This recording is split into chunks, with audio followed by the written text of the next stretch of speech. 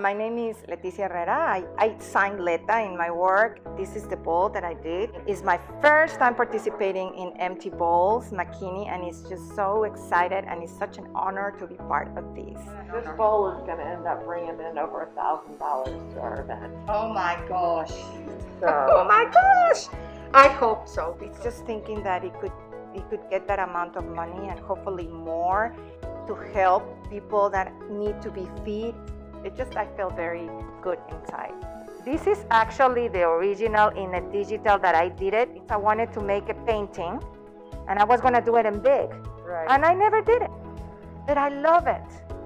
I love I chose that for the bowl. I said I'm gonna do it in the bowl because it's round and maybe it will look cool and kind of goes around and around until there's a heart in the middle of the painting. It's diversity, it's inclusive, and at the end it's a heart. I thought it's a nice message.